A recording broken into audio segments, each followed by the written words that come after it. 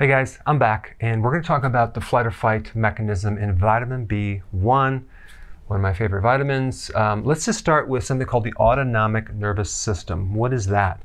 This is the system that adapts the body and the body's organs to its environment. It works behind the scenes and it's constantly making adjustments. So if your environment is stressful, or you're going to sleep, or you're eating, or you're going out into the cold, your body's going to adapt to that environment. Now there's two main divisions of the autonomic nervous system. There's actually a third one, but I'm not going to get into it. You have the parasympathetic, which is rest and digest. And this operates in safe mode. When everything is safe, you're calm, you're relaxed. But as soon as you go through stress, it kicks over here into this other system, which is the sympathetic nervous system. Completely different. Kind of the opposite functions. This prepares you for stress. Now, the autonomic nervous system goes throughout the entire body in different connections to the nerves in the back, the nerves in the lower spine, and even in the brainstem. So in the brainstem, you have basic functions of survival: heart rate, breathing, hunger, satiety, flight or fight, which is basically running away from a tiger, or fighting the tiger, okay? And then reproduction. So nowadays, we're not actually being chased by a tiger. That was long ago. However, mentally, we are being chased by a tiger. Very similar reactions. The only problem is there's no tiger in the room. So if you're under stress for a long time, you start to become sympathetic dominant. And this affects your sleep, the quality of sleep. You are no longer in safe mode. Now, one of the most common first symptoms is anxiety, nervousness, can't relax. When it gets severe, you can go into panic mode, panic attacks. That is definitely sympathetic dominant. Nightmares. So when these symptoms become chronic, it's basically the failure of the sympathetic nervous system to keep up. Because normally what happens is that you kick in the stress mode, and then when the stress is done, this system kicks in to help you recover. Now, what's interesting about this system is this is an active system. There's something in your body that actively is trying to calm you down, like when you're sleeping, for example, or let's say you exercise and you get your pulse rate really high, and then you stop working out. This system kicks in there and works hard to push down. You can kind of look at it like a wave, a push-down wave, to push down the heart rate, to calm the nervous system down, to help you get into deep sleep, okay?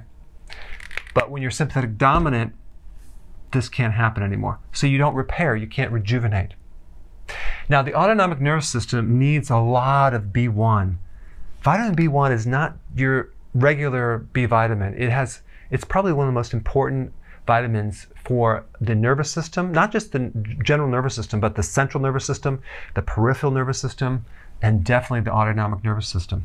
Now, the deficiencies of vitamin B1 are identical to failure of the autonomic nervous system to function. So if you have damage to your autonomic nervous system, those symptoms are exactly the same as being deficient in vitamin B1. And one of the reasons for that is that your nervous system needs so much B1 to actually function. So check out some of the symptoms of B1. POTS. What is POTS? That's a condition where you stand up and you get really dizzy and you have to sit down. Okay, there's a lot of other symptoms connected to that, but that's one big one. Depression. Of course, we talked about anxiety. Tension, nervous tension in your body. The feeling of stress. Confusion. Difficulty concentrating. It's called ADD. Hyperactivity. You see that a lot in children, right? Disoriented. You see that in people that have Alzheimer's or dementia. Irritability. You see that with your spouse, right? Unusual fatigue. Like there should be no reason why you're tired, yet you're tired all the time. Fibromyalgia. These are very common symptoms of the B1 deficiency. There are a lot more, but these are very common. So when you're deficient in B1, you inhibit the body's ability to adapt to its environment. So you get weird symptoms too, like let's say, for example, you have cold feet in warmer weather. Or you're getting hot feet in colder weather, okay? Or you sweat when it's cold outside. Or you get out of the shower and you just start sweating for no reason. Or you're working out or exercising in a hot environment and you're not sweating. Or you're tired after you eat. I mean, that's weird. Food is supposed to give you energy. Why would you be tired after you consume food? Or you're dizzy when you stand up. So these are very common symptoms. So now the question is, what would cause a B1 deficiency? All right. Stress is a big one. Chronic stress is going to deplete vitamin B in the nervous system, and you're going to have some of these symptoms right here. So the more stress that you go through, the more B1 your body requires. All right, number 2, refined sugars and refined carbohydrates. If you're consuming a lot of sugar or refined carbs, you need a ton of B1. The problem is, when you refine carbohydrates, you're consuming carbohydrates void of B1. Because when you're consuming like natural sugar cane in its whole form or grains in its whole form, there's actually a lot of B1 in there. But when you refine them, there's no B1. So when you consume these foods, you deplete your B1 reserves and you start getting these symptoms right here. Too much coffee can deplete B1. Too much tea can deplete B1. Chocolate can deplete B1.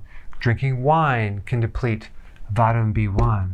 So the reason I really wanted to do this video is to show you the huge connection between B1 and stress and your diet and the autonomic nervous system. So if you're in a flight or fight mode or have any of these symptoms, nutritional yeast is a really good source of B1. Now, I'm not against taking some synthetic B1 if it's short term, and if you're also taking some natural at the same time, because anytime you take large amounts of one vitamin, it can knock out the other vitamins. Nutritional yeast is a really good source.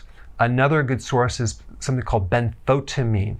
Benfortaimine is a fat-soluble B1. It gets absorbed into the brain and nervous system by a factor of 25 times more than the regular B1, which is water-soluble. So anyway, thanks for watching, and I will see you in the next video. Hey, if you're liking this content, please subscribe now, and I will actually keep you updated on future videos.